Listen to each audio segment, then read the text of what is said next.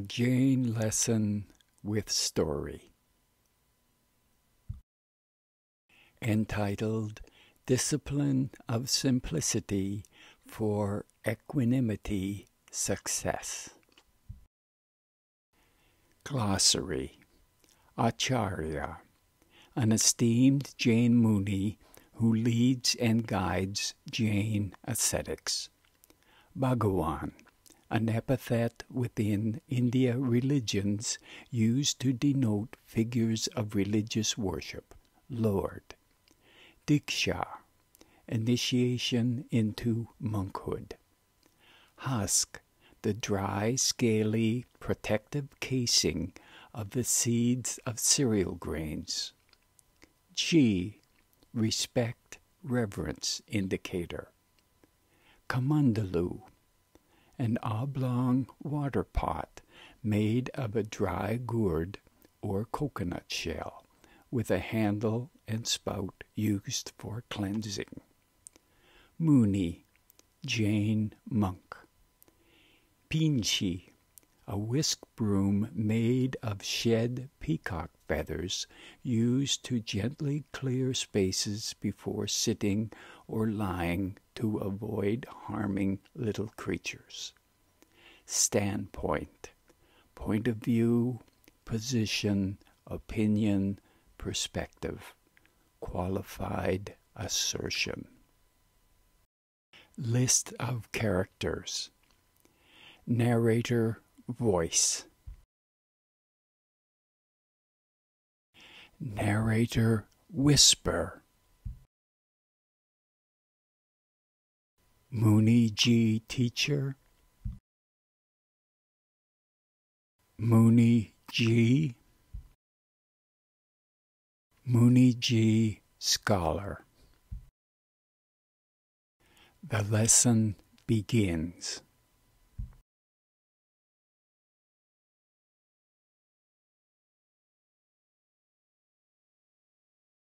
As our lesson begins, we see a Jain Muni Ji teacher who has just finished writing. Looking closely, we see he has written a script for a YouTube lesson presentation. The script title indicates the subject will be Discipline of Simplicity for Equanimity Success. We are viewing Muni Ji teacher's presentation from the perspective of the camera. He is about to commence recording. Muni Ji teacher begins. Dear ones, Jainism is a religion that is both simple and complex. It is simple in its purpose, purify and liberate soul from its association with matter. It is complex in its exposition and explanation of reality that provides the knowledge verifying the purpose. Reality is complex. Naturally, the explanation knowledge will be complex. As soul liberation is based on reality, the knowledge validating the purpose will be complex. The complex supports the truth of the simple, yet the complexity of the knowledge can appear abstract, challenging to understand, disquieting, which consequently discourages a commitment and pursuit of the purpose. For instance, Anekantavad knowledge and explanation of the nature of reality is complex. How opposites are and must be a necessary part of something to exist. The threefold trinamic nature of the things of which reality is comprised, one of which is soul. Discouragement need not be. While it is beneficial to understand the validating knowledge, an aspirant, enthusiastic about the purpose, can focus on the purpose and make great soul purification progress, as this story illustrates. Hey Bhagawan, this Muniji teacher is indeed progressive. He is recounting the story in a PowerPoint presentation. He is starting the first slide. There was a Jain Muni whose attitude was that of simplicity. His experience taught that simplicity favored mental peacefulness, emotional calmness, and subtle, sustained contentment and happiness. Muniji so recognized the benefit and importance of simplicity that it became a discipline. Discipline. Self-control, self-discipline, controlled behavior, self-restraint, orderliness. On one occasion, he attended a lecture given by a Jain Muniji scholar. The scholar outlined in great detail the Jain understanding of soul with its threefold trinamic nature of permanence, change, and permanence and change. How embodied soul is pure, impure, and pure and impure simultaneously. While listening to the insightful knowledge, Muniji was much appreciative, yet somewhat overwhelmed by the abstract complexity. He was having difficulty visualizing soul in what appeared to be its contradictory threefold nature. When the lecture was finished, the Muniji continued with his solitary wandering. As he wandered, he realized his peace of mind had changed to a questioning, disquieting concern. He thought, this knowledge conveyed by the scholar must be important for soul purification, or it would not have been presented. Yet I cannot fully visualize soul in this complex way. Does this mean my soul purification progress toward liberation is in jeopardy? This is causing disturbance of my contentment and calmness. While immersed in these thoughts, Muniji passed by a village where he observed a village woman winnowing wheat. Winnowing is a process by which husk is separated from grain. In its simplest form, it involves throwing the grain mixture into the air so that the wind blows away the lighter husk, called chaff, while the heavier grains fall back down for recovery. Muniji's mind was attracted to the winnowing procedure. She was separating the husk from the kernel, separating the outer covering from the inner essence. Then his faculty of intuition revealed to his consciousness the meaning of winnowing for soul purification. The husk became the body, the kernel became the soul. Cleaning the wheat became purifying the soul. The simple winnowing and cleaning procedure became the simple procedure of meditating and purifying soul. Instantly, his peacefulness was restored. He again realized the simplicity of Jain purpose. Separate outer covering from soul essence. Separate matter body from soul by the cleaning process of meditation.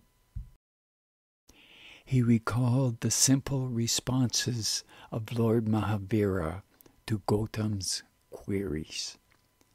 Gautam asked Lord Mahavira, "What is the nature of soul?" And Lord Mahavira answered, "The nature of soul is equanimity."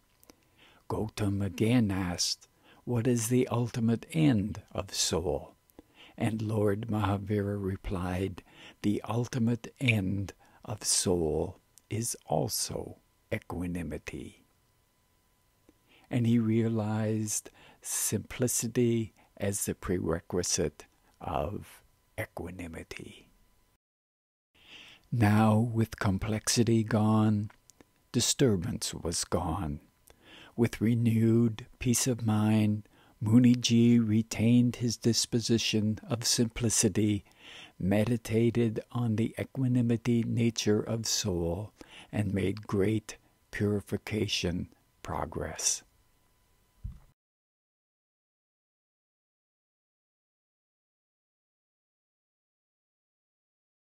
Imagination, the faculty or action of forming new ideas or images or concepts of objects not presented to the senses. The ability of the mind to be creative and resourceful. Muniji teacher has finished his PowerPoint presentation.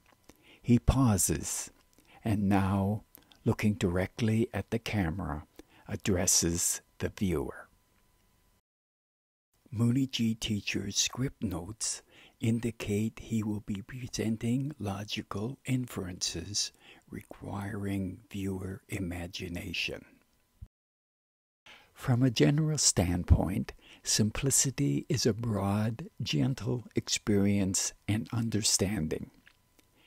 From an abstract philosophical standpoint of deliberate attainment, simplicity becomes structured. Simplicity becomes a discipline.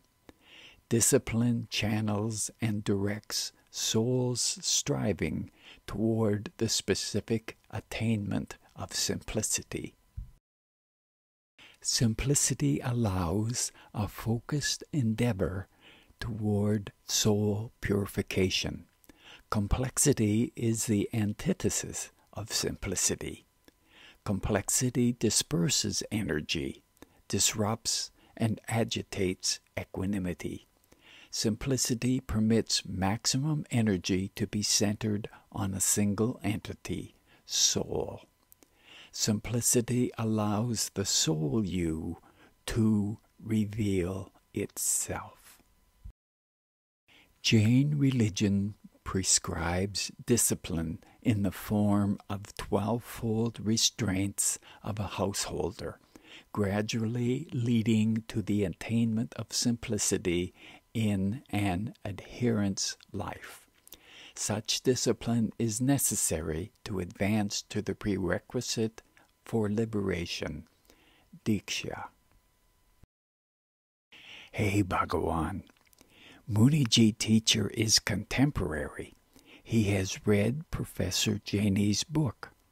The restraints are outlined in the Jaina Path of Purification, pages 169 to 178. In his book, Professor Jaini provides a famous story of a very wealthy man named Anand, whose prosperity involved great complexity.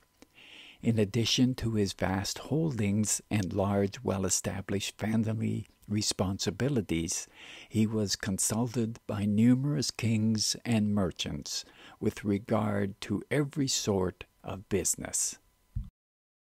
Anand renounced his vast wealth and societal involvements, undertook the Jain 12-fold restraints of a householder, leading to a life of religious simplicity, resulting eventually to the attainment of liberation.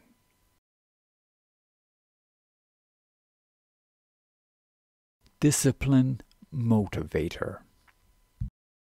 Discipline. Self-control, self-discipline, controlled behavior, self-restraint. The clarification of our discipline standpoint lists synonyms which require an exertion of personal energy, self-control, self-discipline, controlled behavior, self-restraint. Such energy exertion requires an impetus, something that would be motivating and persist. What would such a motivator be? Risk avoidance. Risk as a noun.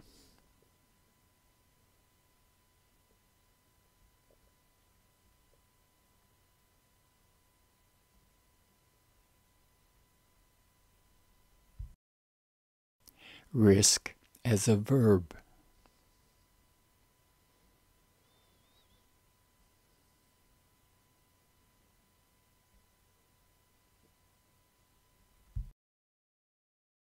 The explanation of the meaning of risk is complex. From this complexity, we simplify and clarify our standpoint. Risk is a situation involving exposure to danger, resulting in personal loss of something of value. Opportunity. A set of circumstances that makes it possible to do something. A chance for success or advancement occurs. The something of value, from a Jain standpoint, is the opportunity to act in such a way as to bring about and experience a pleasant event. The opportunity to bring about and experience the effect of progress in the purification and liberation of soul. Why would purification and liberation of the soul be of personal value? How can an aspirant relate to and find value in the soul purification process? What would motivate a commitment to what is valued? From a particular standpoint, value is recognized in the example of the supreme attainment of Lord Mahavira. While language is limited in the ability to express Lord Mahavira's attainment, the word in English which somewhat expresses is divine. And the knowledge from Lord Mahavira recorded in the scriptures is clear and succinct. The divine I have attained, you can attain also. Recognize and attain the divinity of your pure soul. And what is recognized and attained? The scriptures state unlimited consciousness, unlimited happiness, and unlimited energy. The attainment of such experience requires a most personal value, time. Danger. Complexity is the thief we invite into our life that robs us of a most valued possession, time. Scripture knowledge indicates the value of the opportunity of time in the human life form. Time the soul can access and utilize the human body. It is only by way of human life form that the experience of soul purification and liberation attainment can occur. Just prior to his soul liberation, Lord Mahavira cautioned Gautam regarding the loss of the opportunity of time in the human life form. As a dewdrop clinging to the top of a blade of thin kush grass lasts but a short time, even so the life of men. You have crossed the great ocean. Why do you halt so near the shore? Make haste to attain the other side. The present-day disciplines of business and finance recognize the value of simplicity for successful transaction outcomes and issue the succinct guiding principle: minimize risk exposure. Lord Mahavira's words provides the guidance. Going through the same religious practices as perfected saints. Hey Bhagawan, Muniji teacher has again used Professor Jaini's The Jaina Path of Purification as a resource for Lord Mahavira's cautioning words. Scriptures emphasize recognizing the divinity of one's soul is a rare and valuable insight. The fact that you are viewing this video means your soul is purified to the extent that it is striving for this knowledge, striving for knowledge that will enable soul to know its pure divine nature. Make haste to attain the other side. Gautam, be careful all the while. And Lord Mahavira's caution applies to you. Make haste to attain the other side. Aspirant, be careful all the while.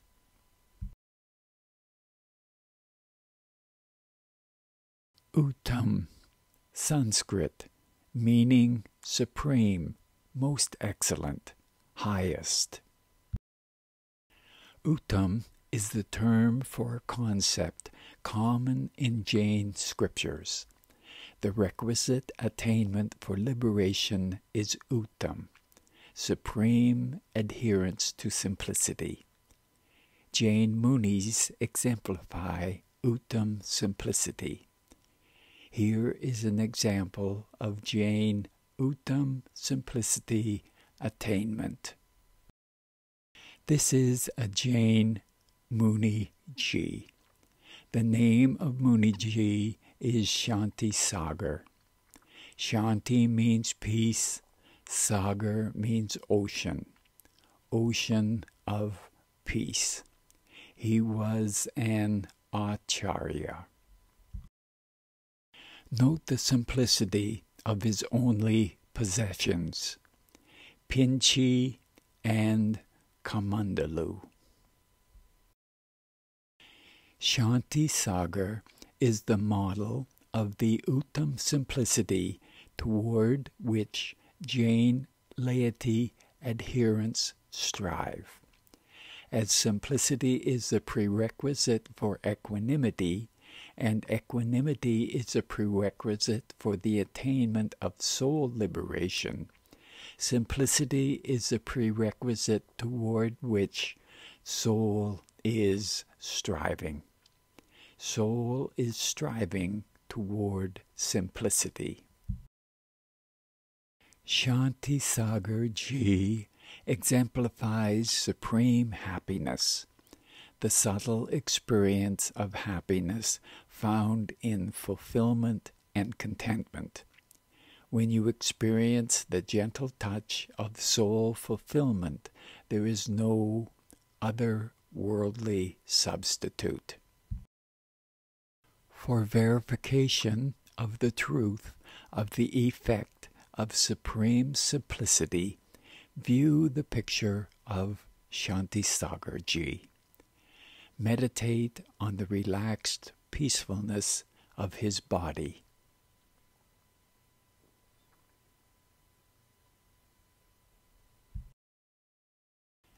Now meditate on his face. Meditate on the eyes.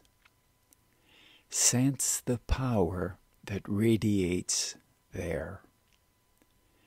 Sense the intuition that arises within you, recognizing the power of soul resides therein.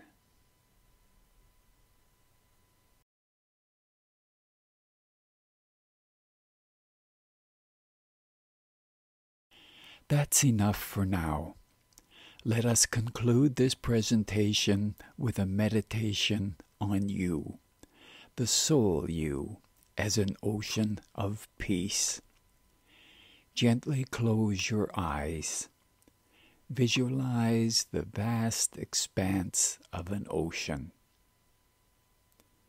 Now fill that ocean with peace. Feel the ocean expanse of peace and equanimity. Feel the simplicity of the union of ocean and peace. Now personalize the union. Ocean of peace is you, the soul you. Experience your ocean of peace nature. This is the attainment for which you strive. Assist soul in its striving for liberation by maintaining equanimity. Maintain a discipline of simplicity for equanimity success.